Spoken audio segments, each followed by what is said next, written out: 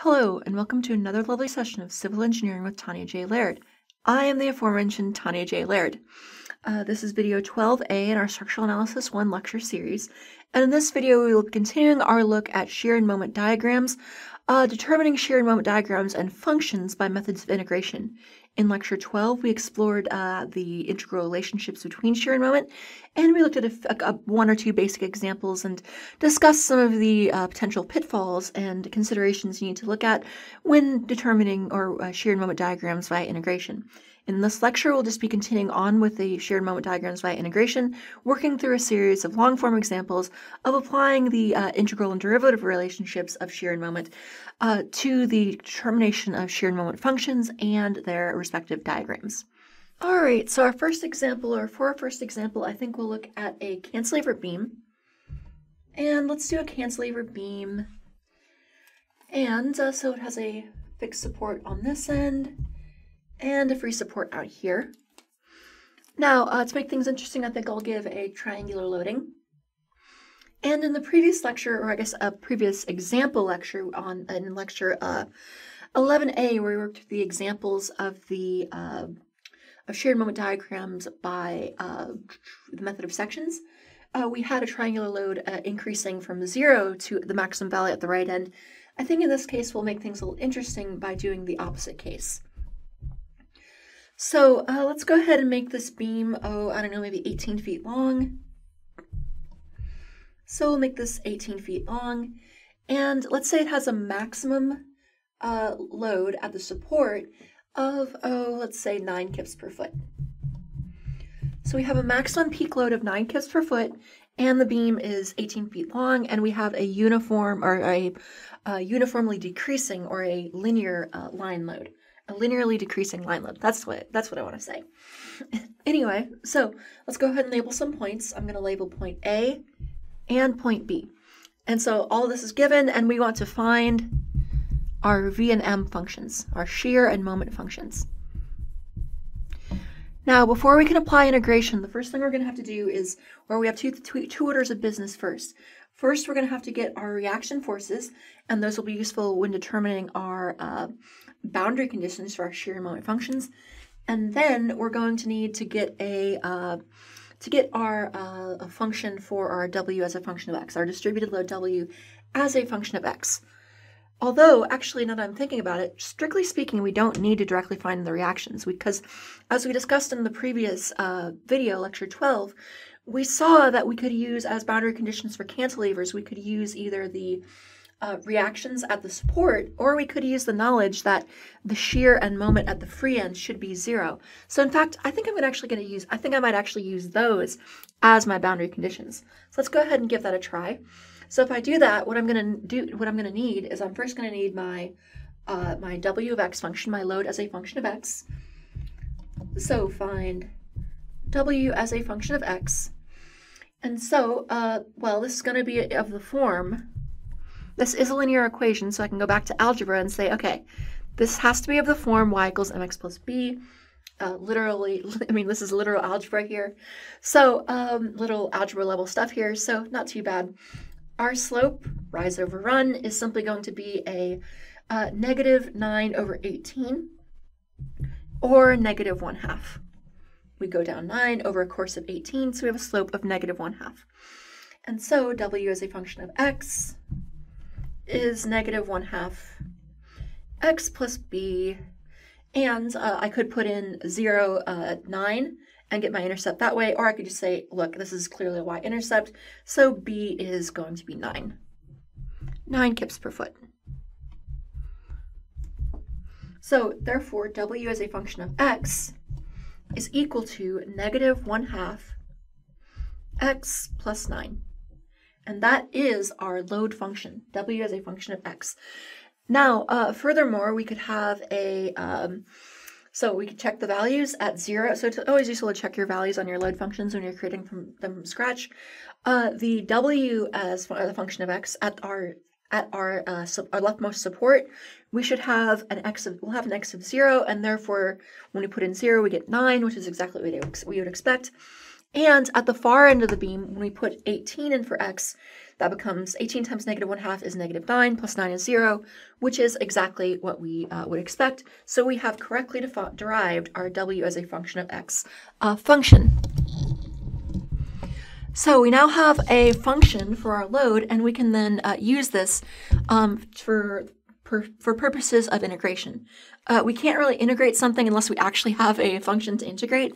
So we need to get our w. So if you're applying shear and moment diagrams by integration, you need to first have a function that you can actually integrate. So next, I want to get v as a function of x, shear as a function of x.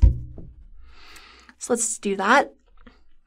And so I know that shear v as a function of x is equal not to just to the integral, but the negative integral of w as a function of x, dx, of course.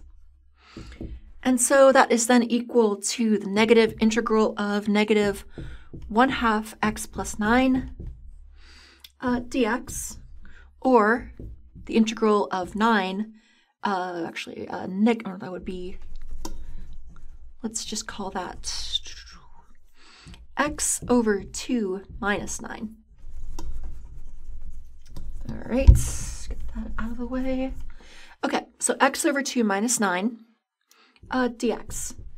And then let's get the integral of that, and let's see, that would be, x squared over 4 minus 9x plus c1, where c1 is just some constant of integration. And now we'll see that what I was talking about when I said we could just ignore the, we don't actually have to find the reactions on this one if we don't want to, because we can use either we ultimately need the reactions. We ultimately need the reactions to serve as boundary conditions for our integration, and we can use the left end or the right end. And on the left end, if we have the reactions, we can put them on this side of the equation, but here we're just going to, we can also directly just use the knowledge that at x equals 18 feet, the shear has to be equal to 0 because this is a free end. Okay, so let's go ahead and apply that. I'm just gonna, I just find it useful to write out just boundary condition, the shear at the shear at x equals 18. Well, this is going to be equal to simply 0. So I can then say 0 equals 18 squared over 4 minus 9 times 18 plus c1 equals, well, that still equals 0. And I am going to use my calculator for this one, I think. So let's see. 18 squared over 4 minus 9 times 18. Okay, that is negative 81. 18 squared over 4 minus 9 times 18, that is negative 81. So that is negative 81 plus c1. Therefore, c1 is equal to positive 81. So, therefore, our shear as a function of x is simply equal to, let's see, we have 81 is c1, and so therefore we just have x squared over 4 minus 9x plus 81. And that is our shear as a function of x. All right, so we now have our shear function, and our next step is going to be to get our moment function. And to do that, I'm going to first erase this board here, or at least this portion here. And that'll give us room to calculate our, that should give us room to calculate our moment. So let's go ahead and do that. All right, so again, what have we done so far? First, we determined our load, our W, our distributed load W as a function of x. Then we went and determined our shear by integrating and applying a boundary condition where we knew that at the free end of the beam, the shear had to be equal to 0. And just a review from last time, from lecture 12, the shear does have to be equal to 0 at the free end of the beam, simply because there are no external forces to balance an internal shear force. And if there's no external forces, there cannot be any corresponding internal forces. Otherwise, we would have unbalanced forces, and our beam would be in motion. And that would not be the best case. we generally try to avoid having our beams fly through the air, unless you're studying aeronautical engineering, which is a different field entirely. Okay, so let's do m. Let's get our moment now. So m as a function of x, moment as a function of x. So m as a function of x is going to be equal to the integral, not the negative integral, but just the integral of v of x dx. So let's see. In other words, that's the integral of x squared over 4 minus 9x plus 8 dx, or sorry, 81 dx. Can't forget that one, that is important. So taking that integral, taking the integral of our shear function, I will get, let's see, x cubed over 12 minus 9/2 x squared plus 81x, and then plus a c2, a second constant of integration. Now I need to determine that, I need to apply another boundary condition, and I'm going to use that same free end condition, where the boundary condition, I'm just going to write out the boundary condition. I will say m, the moment, at x equals 18 feet, in other words, right at the end of the beam, must be 0. And again, I know that because it's a free end of the beam. So let's go ahead and apply this. Let's go ahead and apply this here. So if this is m of x here, I can just set this equal to 0. 0 is then equal to 18 cubed over 12 minus 9/2 times 18 squared plus 81 times 18 plus c2. So I'm just going to put this whole mess here, everything except c2, into my calculator and see if that returns. So again, 18 cubed over 12 minus 9/2 18 squared plus 81 times 18. So I'm just going to throw that whole lot into my calculator. 18 cubed over 12 minus 9 over 2 times 18 squared plus 81 times 18. Okay, so 18 cubed over 12, yep, minus 9/2 18 squared plus 81 times 18, and I get 486 kip feet. So 486 plus C2 equals 0. So therefore, C2 must be equal to negative 486. So I then get my moment as a function of x is equal to, well, let's see, we'll have x cubed over 12 minus 9/2 x squared plus 81x minus 486. And that would be my moment as a function of x. So through this, we can see our general process of determining shear and moment functions by integration. Again, we start with our w of x function, which was right here, that negative 1/2 x plus 9. And sometimes that'll be given, or sometimes you'll need to derive that. But not too bad necessarily. So we'll need to get that, and then we'll want to go and integrate as with respect to x once to get the shear, and we'll apply a boundary condition, which is just the known shear at a certain point, to get to solve for the constant of integration c1. Then we'll integrate again to get our moment function and apply another boundary condition to get the moment as a function of x. All right, that'll do it for this example, and let's go ahead and look at another one. All right, now let's look at a different example. And this one's going to be a little bit more complex.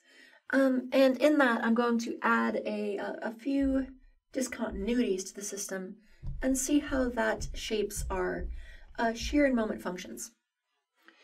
So let's say we have a simply supported beam with an interesting loading kind of like this. So let's say you have something like this. And I'll divide this into a few sections. Let's just make each section 4 feet long, like so. 4 feet, 4 feet, and 4 feet. And let's say on this first portion of the beam, there is a 2 kip per foot load. And then let's say there's a, let's see, that's 8 kips altogether. So maybe a 10 kip point load here. So this is what the beam looks like, and I wanted to determine the full shear and moment functions. Now, picking up or continuing on from some previous discussions we've had with shear and moment diagrams, you may recall that that one thing we need to be on the lookout for when finding and creating shear and moment diagrams and functions is discontinuities. And I see interior to this beam 2 locations where discontinuities are present. One of those is right here, and another is right here. At the x location where this uniform load ends, we have a change in the w as a function of x. We have a change in our load function, and a point load interior to the beam also represents a discontinuity in our beam. So that's another location where we'll need to be cognizant of discontinuity, or more precisely or specifically, that is a location where we will need to divide our shear and moment functions into different piecewise functions. So this is going to look similar to some of our prior work, and what we're going to have is a shear function v as a function of x, where that function is a parametric function with one expression from x equals 0 to 4 feet, this interval here, then another one from this interval, 4 feet to 8 feet, and then a third one from this interval, x equals 8 feet to x equals 12 feet. And so we're going to need to apply that. Now, I purposely made the loading relatively simple. The main purpose of this example here that I wanted to get at is to illustrate how you handle solving by integration, shear and moment by integration, when you have multiple discontinuities within a beam. Okay, so our first step is going to be to find our reactions. So relevant reactions, again, we could easily have a x force, horizontal reaction force at point A over here on the left-hand side. But because we have no horizontal load, we're not going to have a horizontal reaction there. So we'll just have AY and then a BY. So let's go ahead and get these then. So the summation of moments, so to get BY, I'm going to do summation of moments about point A. Summation of moments about point A, counterclockwise positive. Okay, so I first need to get the equivalent point load of the distributed load here. That's going to be 2 kips per foot times a length of 4 feet times a moment arm from point A of 2 feet. And that is going, and from point A, that should be a negative moment because it's clockwise. Okay, then minus the 10 kip force is going to generate a negative or clockwise moment about point A. So 10 kips times 8 feet. And then BY will generate a positive moment about point A. BY, and it will have a moment arm length of 12 feet. All right, so let's see. So that is then 2 times 4 is 8. So that is then negative 16. Negative 16 kip feet. Does that sound right? 2 kips per foot times 4 feet. Yeah. Okay. So relatively small moment from this portion, but since it's right next to A, that's not a surprise. Then minus 80 kip feet plus BY times 12 feet. And if we solve for BY, well, let's see, that is 96 altogether, so that should be 8, I believe. I think that is 96. 80 plus 16 is 96. Divided by 12 should be 8, yes. So 12, because 12 times 8, 80, 96. Yep, that is indeed 96. I can remember my basic multiplication tables, or I can pretend to anyway. Okay, so then BY should simply equal 8 kips. Now, doing the same thing, let's go ahead and get the reaction at point B, the reaction at point A, by a summation of moments about point B. So, summation of moments about point B this time. Summation of moments about point B counterclockwise positive.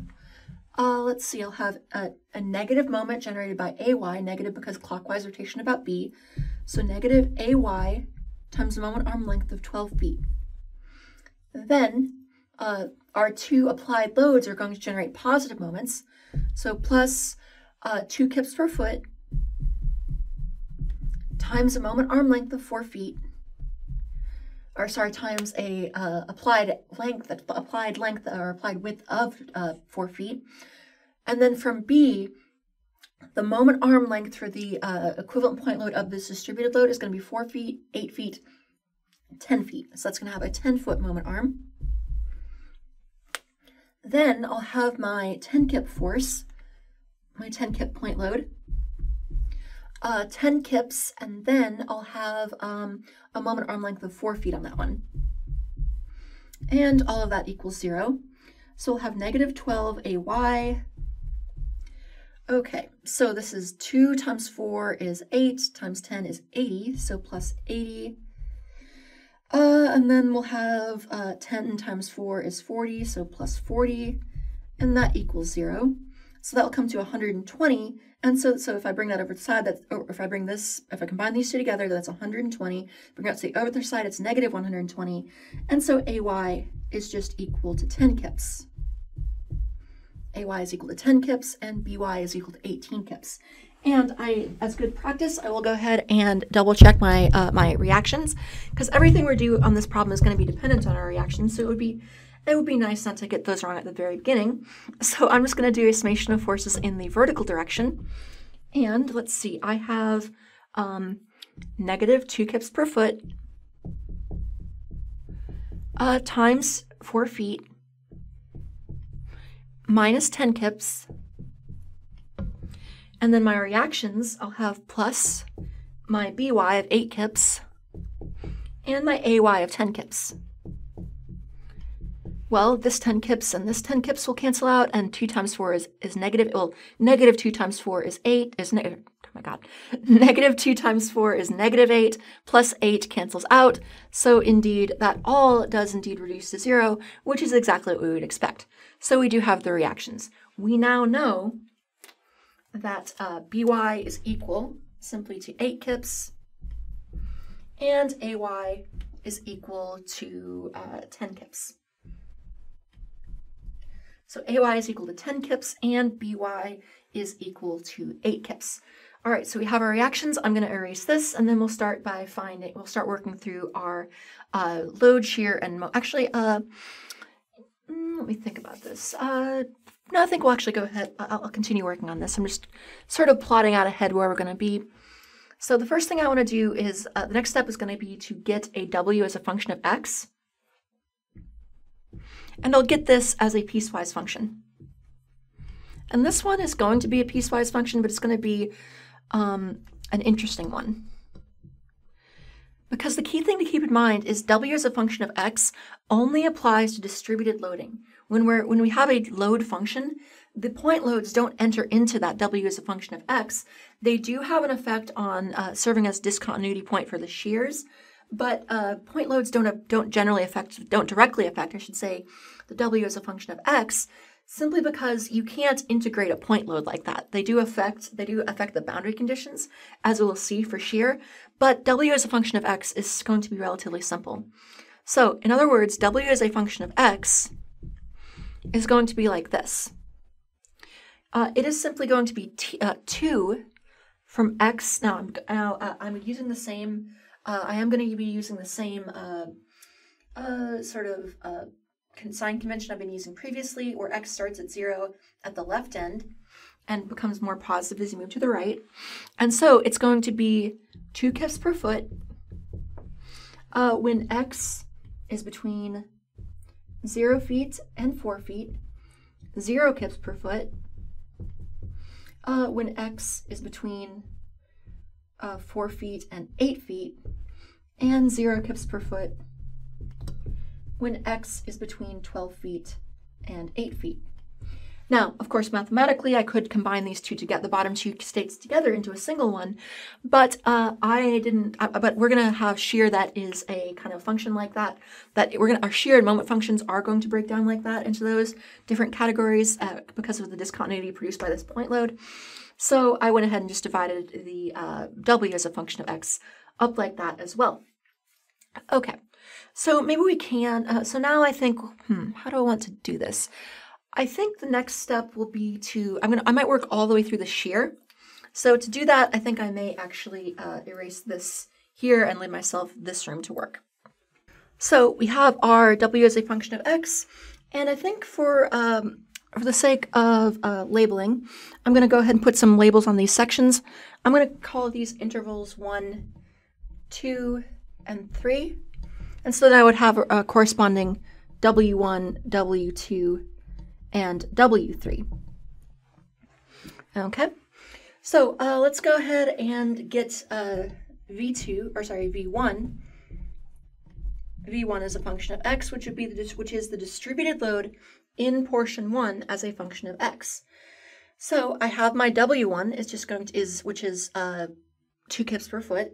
So therefore, v1 as a function of x is equal to the negative integral of w of x, or w1 of x dx, or the negative integral of 2 dx, or just negative 2x, plus a constant of integration, which I'll just call c1. Now, I need a boundary condition, and this is going to be the same kind of boundary condition we've applied several times already, which is at the left-hand side of the beam, the reaction AY is going to cause the shear to jump up a total of 10 units. So my boundary condition is that V at x equals 0 is going to be 10 kips. And so if I set this equal to 0, put 10 in for the shear and 0 in for x, I can get that C1 must be equal to 10 kips. So V1 as a function of x is simply negative 2x plus 10. So we have our first shear function. So maybe I'll start writing those over here. V as a function of x is equal to, so that's going to be negative 2x plus 10. On that same interval, x is less than 8 feet is greater than 4 feet. Now, for our next interval, v2 of x, the integral is going to be very, very easy. It's just the integral of 0. However, the tricky part with this is that we need to figure out a boundary condition. And so let's look at this middle interval here. And this is actually the main reason I wanted to look at this problem, is this middle interval. Because the prior boundary conditions we've looked at have always involved a beam end. We've either had a beam end that we can just use a solve for a reaction, or we've had a free end where the shear and moment are 0. However, look at this interval here. Look at this interval 2 here between 4 feet and 8 feet, x equals 4 feet and x equals 8 feet. We have no supports here. So we can't just say, oh, the reaction is 10 kips and therefore the shear is 10 kips. We can't do that. Instead, we need to figure out some other way. And the way we can do that is to look at this and say, okay, it is true that there is a discontinuity at x equals 4 feet, and that is where this distributed load halts at that position. However, there shouldn't really be a discontinuity in the shear. By that I mean the value just to the left of 4 feet should not be 10 kips, and just to the right of it should be 20 kips. That would be a sudden jump in shear. Rather, the slope of the shear curve will change, or the shape of the shear curve will change, but the actual value of it will not change. So maybe it might do something like, go from a downward slope to a constant line or something, but it won't be, but the actual value should remain constant between the left-hand side and the right-hand side. In other words, the value coming from the left should equal the value coming from the right. And that's because the only thing that can cause sudden jumps in shear are point loads like this one. And so because at x equals 4 feet, I have no actual point loads, just at the end of a distributed load, a boundary condition I can use is that V1 at x equals 4 feet should equal V2 at x equals 4 feet. The value from the left should equal the value from the right. So, and this is fundamentally how you extend the idea of boundary conditions with shear and moment functions to beams with multiple discontinuities. Oftentimes with very simple beams, you might just have, one discontinuity or no discontinuities, and you can get by using just the end reactions as your boundary conditions.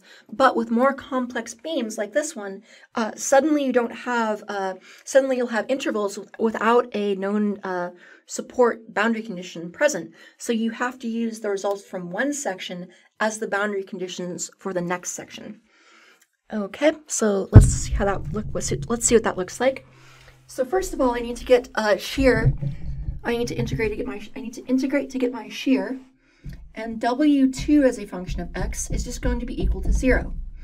So therefore, V2 as a function of x is equal to the negative integral of W2 of x dx. And the integral of 0 is just a constant, so I might just call that C2. Now, I do need a boundary condition for this. And so V1 at x equals 4,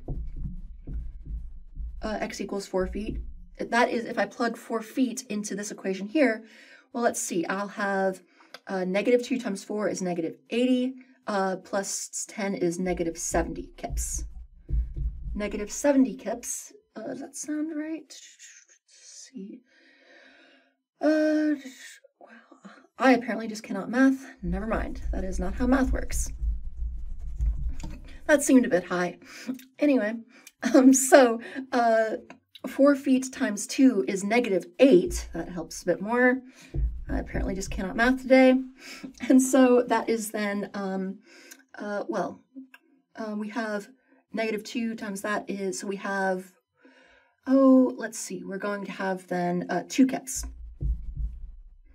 So our boundary condition is that V2 at x equals 4 feet is going to be equal to 2 kips. So therefore, C2 is equal to 2 kips. So in other words, our V2 is just going to be equal to 2 kips. So, and this should be, actually this is written wrong. That should be from 0 feet to 4 feet. Sorry about that. And then it should be 2 kips from 4 feet to 8 feet, like so. And then finally, and so let's just double check this again at x equals 4 feet, that is negative 8 plus 10 is 2, so that's good. And then V3 as a function of x is equal to the integral of W3 as a function of x dx, and that's just going to be the integral of 0 is also just a constant. I might just call that C3. And then, let's see, so that's C3. And now I do need a boundary condition.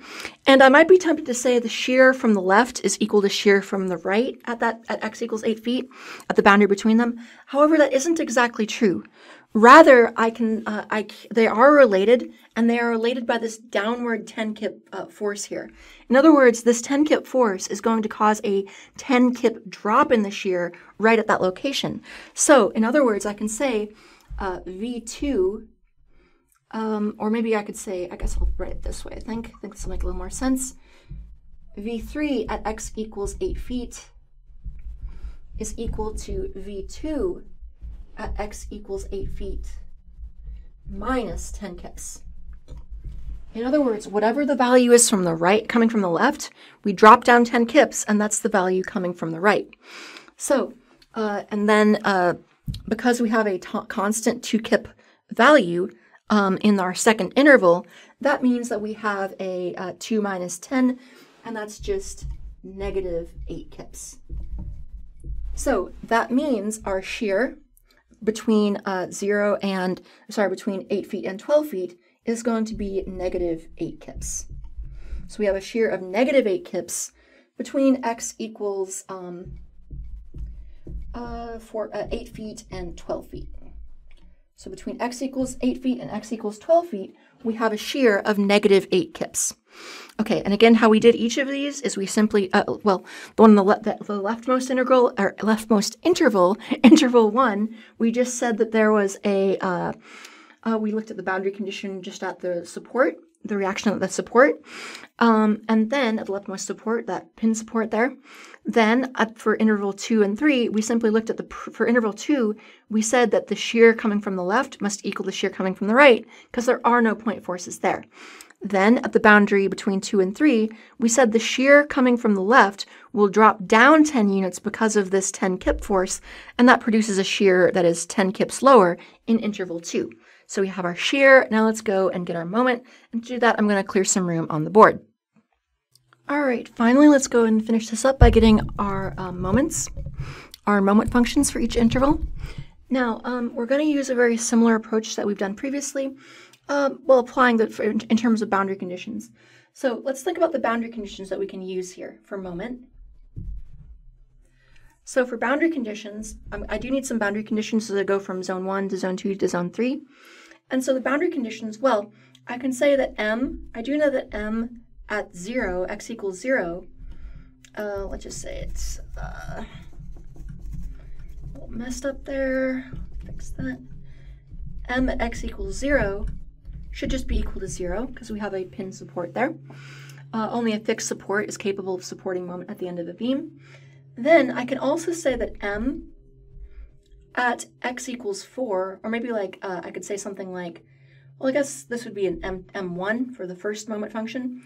Then because I don't have any point moments at either of these locations, the moment value should be continuous as we go across.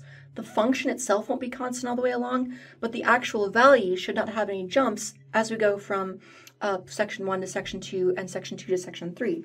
So I can say that m1 at x equals 4 should be equal to m2 at x equals 4. And then m2 at x equals 8 should be equal to m3 at x equals 8. In other words, we'll have different moment functions, but the actual values should be continuous all along the beam, simply because we have no fixed supports, we have no couples, we have nothing that will cause a sudden jump in the moment applied at some location in the beam. Okay, or in the internal moment at some location in the beam. So let's go ahead and get this then. m1 as a function of x, that is going to be the integral of, I guess I probably should label these. That would be v1, v2, and v3. So v1, v2, v3. So m1 as a function of x is equal to v1, or the integral of v1 as a function of x dx, which is then equal to the integral of negative 2x plus 10 dx,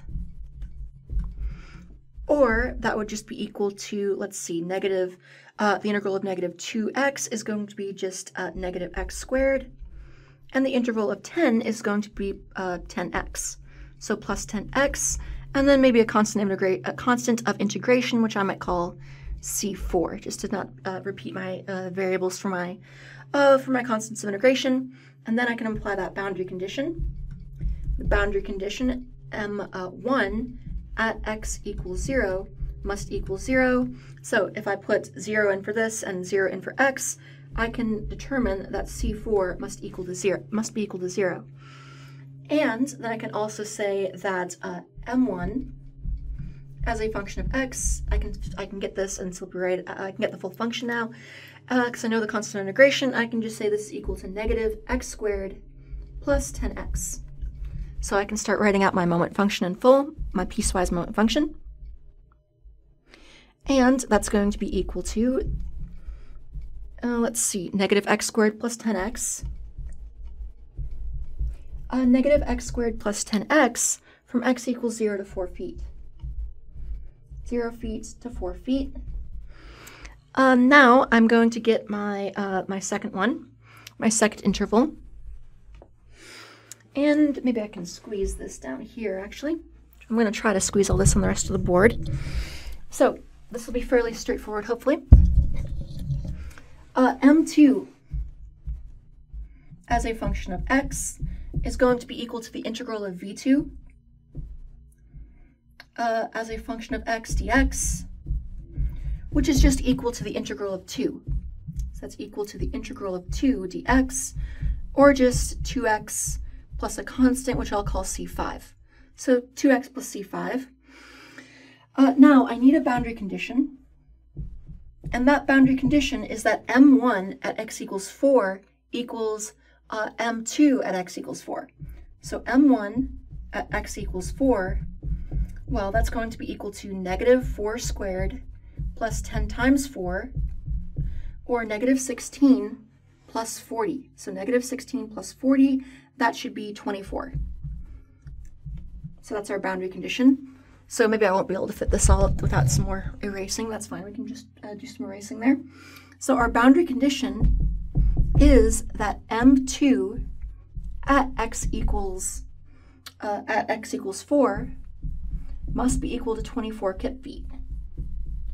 And again, I know this because there is no couple or any kind of point moment at location at x equals 4 feet. So the moment from the left has to be equal to the moment from the right. There should be no jump in the moment there. Therefore, I can just apply this and say, okay, well, I know that m2 is 2x plus c5. m2 is a function of x equals 2x plus c5.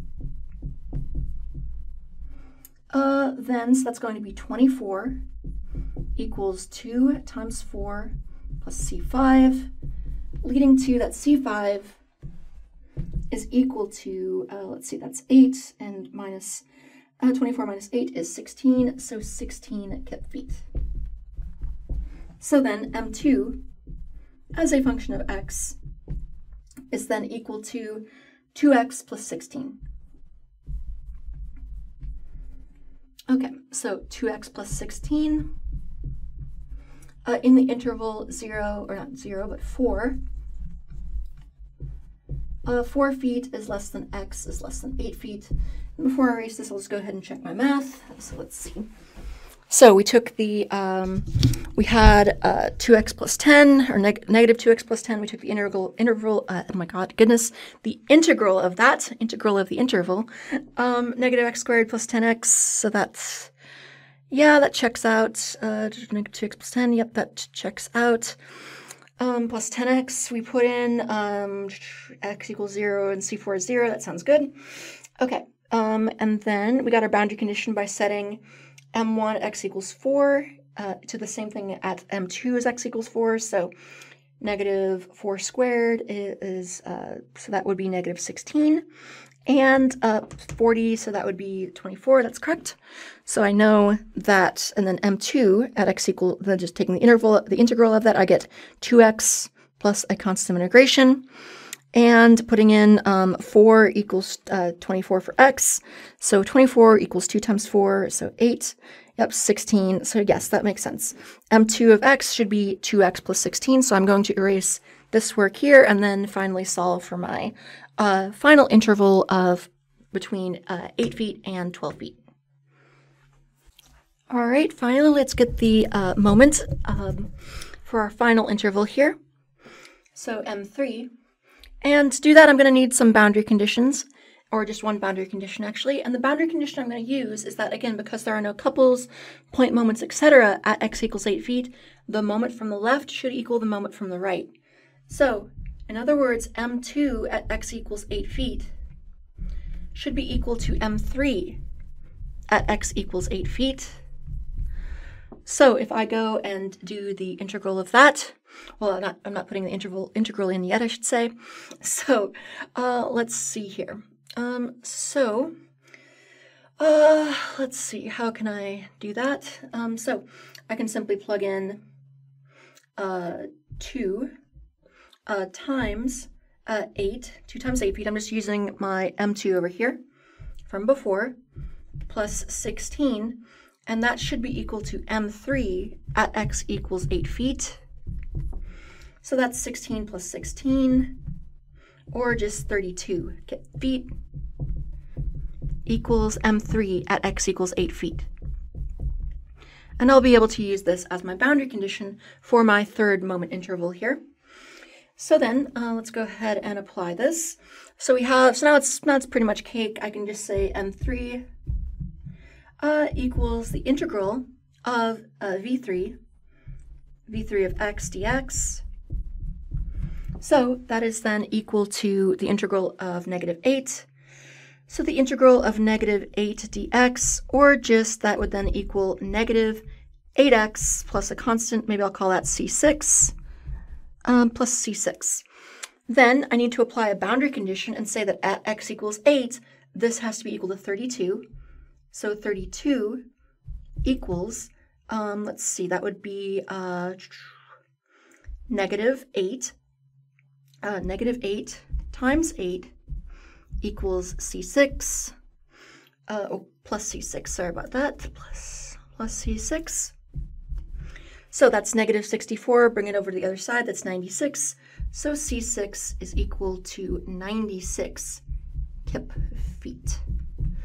Or in other words, I would have m3 is equal to, that would be -8x, -8x plus 96. And I can check this by saying, okay, what should the moment function be at x equals 12 feet at the far end? Remember, we're using a constant x value as we move across the beam, so we don't start over with a new x at every interval. We use a constant x all the way across. And at x equals 12 feet, which would correspond to the far right support of the beam, we should have a moment of 0. And if I put in 12 times 8, if I put in 12 for x here, I'll get 12 times -8, which is -96, plus 96. So m3 at 12 is in fact 0, which is exactly what we should expect.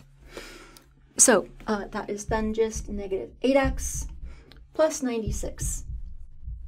On the interval, x is between 12 feet and 8 feet. And then this represents our complete shear and moment function, and this is our W if we wanted that as well, if we wanted to report that as well. And then to create our shear and moment diagrams, this is simply a matter of plotting them, which wouldn't be too bad. So we're going to have actually, you know what? I think I might have a little fun. I might clear this board and let's actually plot these things out. So finally, I thought it might be nice to actually plot these and actually create some real shear and moment diagrams. We've been finding all these functions. I think we should actually go ahead and create some diagrams. So from, I might just draw them directly below my load diagram here, my free body diagram here.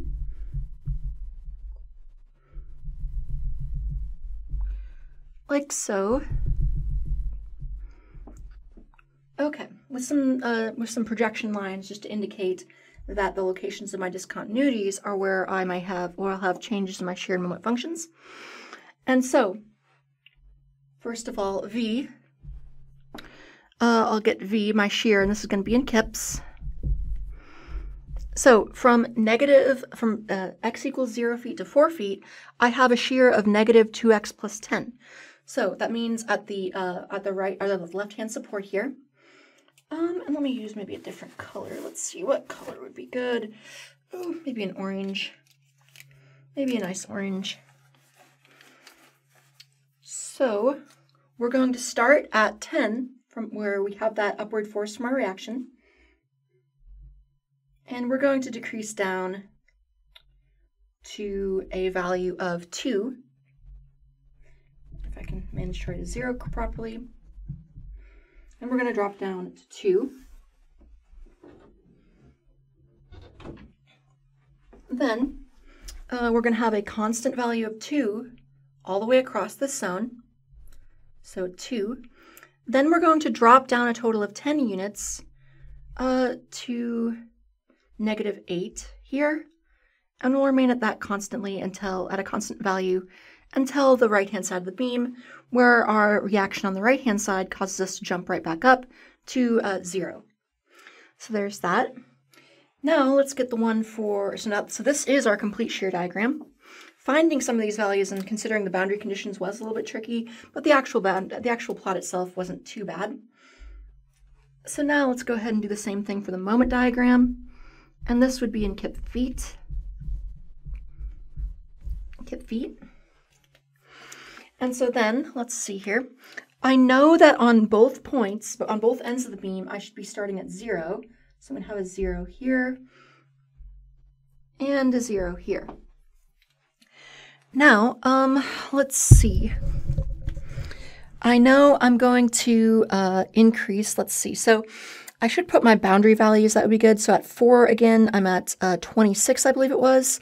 At x equals 4 here, so negative 16 plus 40, yeah, so that's 26. So I'll be up here at 26, like this. And that will be a parabolic function, a concave down parabolic function. And I know the slope should be decreasing as I go here because the shear is decreasing. And because moment is the integral of shear, shear is the derivative of moment. And so we're then there at 26. Then we're going to have a linear function that's going to increase from, let's see, at x equals 8, again, we're at, at x equals 8, we're going to be at 32. So at x equals 8, we're going to be at 32. So we're going to increase linearly, and I got that again by just saying 2 times 8 is 16, plus 16 is 32. So then we'll increase linearly to 32, and that would just be a linear function. And then we will just decrease linearly according to the equation negative 8x plus 96, down linearly to 0 at the end. Now, of course, if you wanted a more precise, if you wanted a more accurate or precise plot, you'd want to create this using some rulers and measuring equipment on a nice sheet of engineering paper. But the point of this is just to illustrate the method, and you're never going to be quite as precise when doing it on a big board like this. Anyway, I think that'll conclude this example. So, thank you. All right, finally, I'd like to just look at one more example. And in this example, it's going to be an interesting one. I want to show how to handle changes in moment in the moment curve caused by moments applied to a beam, particular point moments applied to a beam. So for our third example, let's say we have something like this. And this is going to be a bit of an interesting beam. I can't, off the top of my head, think of anything that would do this directly just like this, but I'm sure if I thought hard enough, I could probably contrive an example, but this is more of a theoretical example to illustrate a concept. So let's say we have something like this. Let's say I have a simply supported beam, and, let's make this interesting. Always a dangerous sentence. So let's say we have one clockwise couple of 100 kip feet here, and another clockwise couple, but this one in the opposite direction, a counterclockwise couple of 100 kip feet. Well, so this would technically be negative, but I have them labeled in the opposite direction, so that's fine. And then let's put some lengths on this, some dimensions on this. And let's say this is, I don't know, let's just make it 20 feet, 20 feet, and 20 feet. Because why not? This will be an interesting one. So the first thing you need to do is figure out if there are any reactions. And the reactions I could have would be an AY and a BY.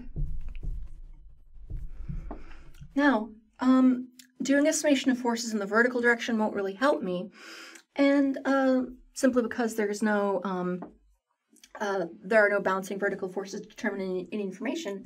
So let's just go and do a summation of moments about point A, and I would have a negative 100 kip foot moment from this one, and a positive 100 kip foot moment from the second couple here. And then I would have plus 60 feet times by, and that must equal 0 because we're in static equilibrium. However, these two cancel out, so therefore I just have 60 by is 0, so therefore by is equal to 0. Then I could just do a summation of forces in the vertical direction, and that would easily show that AY is equal to 0. So in other words, for this beam actually has no reaction forces. The two moments are acting, the 2-point moments are acting in opposition to each other, and so they will produce internal forces, especially interior to the beam, but they will not actually cause any reaction forces because they, in the previous lecture, we had an example where there was a single couple at the center of a beam, and to balance that, we needed a upward and downward reaction, creating a larger couple to balance them out, well, a larger spaced out couple, but same overall magnitude to balance that rotation out. But because these two couples are acting equal and opposite, we actually have no necessary reaction forces on our beam supports. So let's work through our equations. Well, W as a function of x across the entire beam is 0. There are no distributed forces. Remember, W only refers to the distributed forces as a function of x. So we have none. Then V as a function of x, and we could break this into intervals, but because we could treat this as another piecewise function between 0 and 20, 20 and 40, 40 and 60, but for the sake of brevity, I'll just say that if you broke this into 3, you just have all 3 of those intervals would equal 0 for the W of x. And the same thing for the V of x, and we'll see why here. Because the integral of W of x dx, actually the negative integral, don't want to forget that, W of x dx, that is equal to just the negative integral of 0 dx, which would just be equal to a C1. However, our boundary condition we can say for our shear is that because we have no reaction, or in other words, our AY and BY are 0, our shear at both ends also has to be equal to 0. So a boundary condition we can use then is that V at x equals 0 is 0. And if we put in, this is our Vx, if we put in 0 for our shear and 0 for x, we'll get that C1 is equal to 0. So I could then say that V as a function of x is also just equal to 0. So for both our shear and our load, we just have a single function. And we could break this up into three separate piecewise parameters, but we don't need to do that unless we really want to. Just for the sake of brevity, I'm not repeating this 3 times. I'm just saying, okay, it's going to be continuous throughout, so that's not going to be a problem. However, when we get to our moment, that is when I'll break it up into 3 pieces. So, in other words, you can think of this as equal to V1 of x equal V2 of x equal V3 of x, using the notation we used in the previous example. And so then, let's go ahead and get the M1 as a function of x. So M1 as a function of x would be equal to the integral of V1 as a function of x dx, and that would also just be the integral of 0, so that would be maybe a C2. However, my boundary condition, one boundary condition I can use is that, that M1, the moment at the left-hand side of the beam, should be 0. The moment at x equals 0 is 0. Therefore, I can conclude that C2 is 0. So therefore, M1 at x, or M1 of x, is just equal to 0. We have a distributed load creating moment here. We have no reaction at the left-hand side. We have no moment until we get to at least within that first interval. However, let's look at M2. This is where it gets a little interesting. M2 as a function of x is equal to the integral of V2 as a function of x dx, and is equal to V2 as a function of x dx. And then, let me see here, is equal to V2 as a function of x dx, which is just equal to the integral of 0, which is just then going to be integral of 0 dx is just a constant, so I might just call that C3. Now, I need a boundary condition. Now, as we saw previously, we cannot use the value from the left in this case will not equal the value from the right. It did it in the previous example because we didn't have this point moment here. However, in this case we do, and so this is going to change is going to cause a jump in the moment. And remember, with the shear, an upward jump in an upward jump in load causes an upward jump in shear as well, or a downward point load causes a downward drop in shear.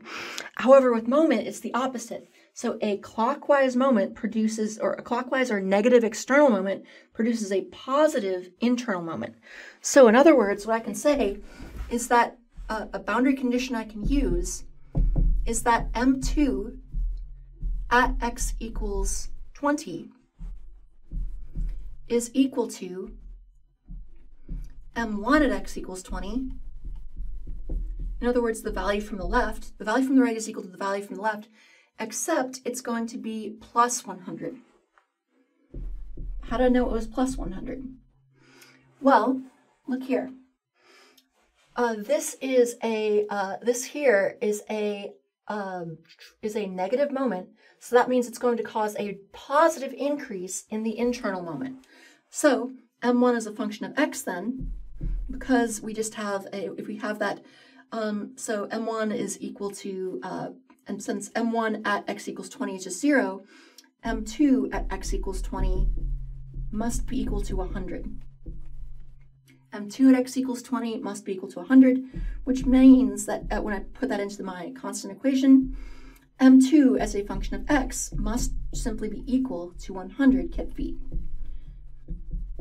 And I can do something similar for M3. I'll try to squeeze that in over here.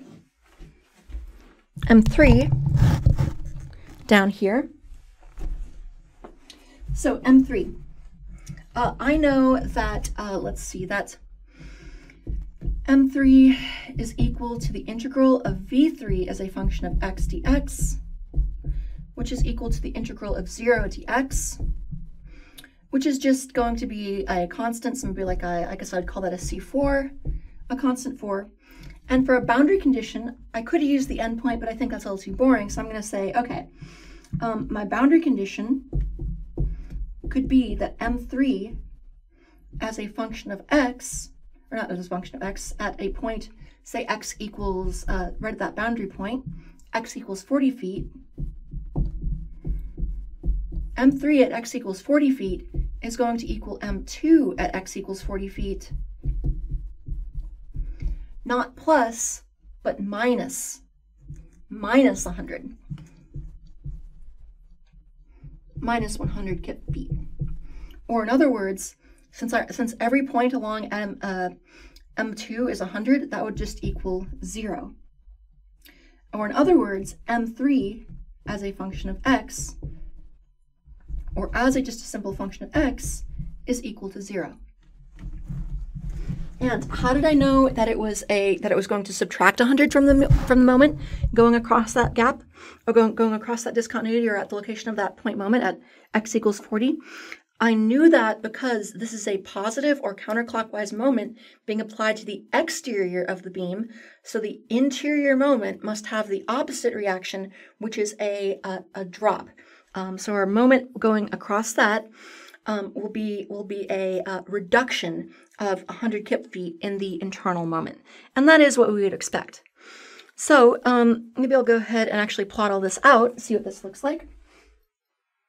And to do that, I'm going to want to clear the board. All right, so we've solved for our shear and moment, and now we can go ahead and plot this out if we'd like. So I'm going to go ahead and put the same kind of projection lines down as I did in the previous example.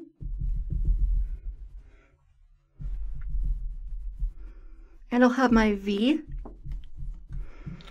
and that would be in, maybe I'll just call that, instead of V of x, I'll just say V in kips. And then I'll have M, and M will be in kip feet. like so. And our V is going to be very simple. We have no distributed loads, we have no reactions, so our shear is simply 0 all the way across our beam. Simple enough. Then our moment is also pretty simple, except we're 0 in this interval, the first 20 feet. Then a negative moment causes a positive jump of 100 kip feet for this middle interval. So we're up here at 100 kip feet. And then this negative moment, this negative exterior moment, causes a drop of 100. And maybe I like to do that. And then that'll be back down to 0 all the way to the end of the beam. And that is our shear and moment diagram for this function, for this beam. Really, my main reason for doing this example is I wanted to illustrate how we handle discontinuities caused by point moments. And the key thing to keep in mind, again, for point loads, a downward point load will cause a decrease in the shear diagram, while a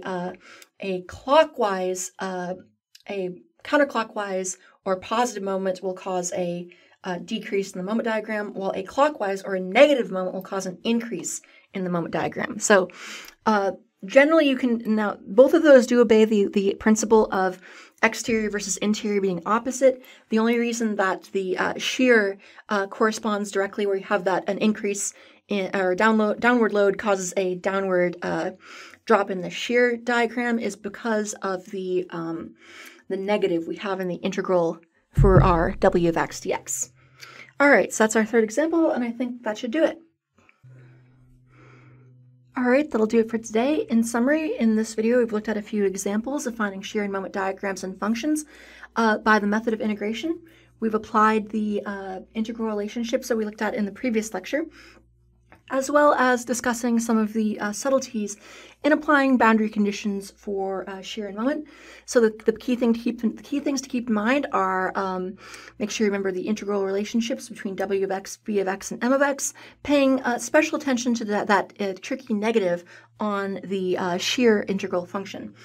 Then also be aware of the how we handle boundary conditions in beams that have more than 2 intervals, where we need to use the end conditions of one interval as the starting conditions of the other. So, and we've seen how a downward drop in a downward point load will result in a downward drop in the shear diagram, and a counterclockwise or positive moment will result in a decrease in the internal moment in a beam's moment diagram. All right, so that was a lot. Hopefully you got all this. Hopefully I didn't leave y'all more confused than you started with, which is certainly possible. So if you have any questions, feel free to leave them in the comments below. If not, I hope you found this a little bit illuminating, a little bit enjoyable by certain definitions of enjoyable. Regardless, I hope to see you all again soon. And as always, thank you.